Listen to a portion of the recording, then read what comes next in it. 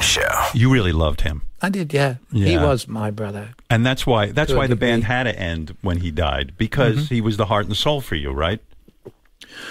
Well, he was a good part of it. He was also, he was a loose cannon, but he was a spectacular guy. He was a good-hearted man. He helped me a lot. Are you fiercely anti-alcohol and drugs because of what it did to the band?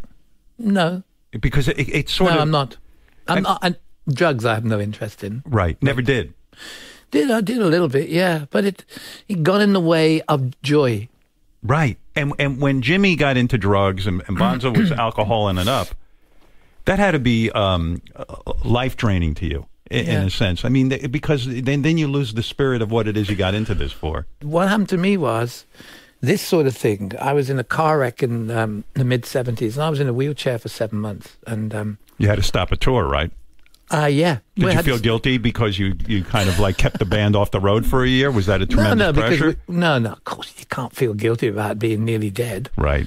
Your wife was driving the car at the time, and it was a terrible car. I remember thinking like you were dead. I remember because you read these things. They didn't have the internet at that point. It was very confusing. Yeah. Yeah. Now you had to wait for the paper to come from Greece. Yeah. Right. Yeah, it took forever, but the deal was, my point is that when you've been out of the game, when you can't drive a car, when you can't get in the bathtub, when you can't do anything, why waste a second of time, after that? Life became precious. Right. You knew how, Would you try to say to Bonzo or Jimmy, hey, guys, life is precious. What are you doing to yourselves? We have this great career going. We have music. We have wealth now. We have everything. No, wealth is as much as it is material, it's also a condition of the mind, so you've got to be you have to have your own internal wealth, and it has to be built in, not sort of jammed in there.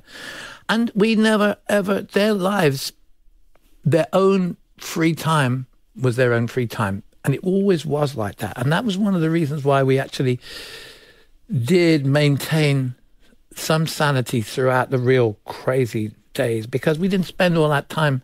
We didn't live together off the road or anything like that. I used to see Bonzo a lot, but we'd just be in the pub, So it's probably healthiher, right? Because if you spend that much time together, you become aggravated with one another. Your personalities start to clash. Maybe, yeah.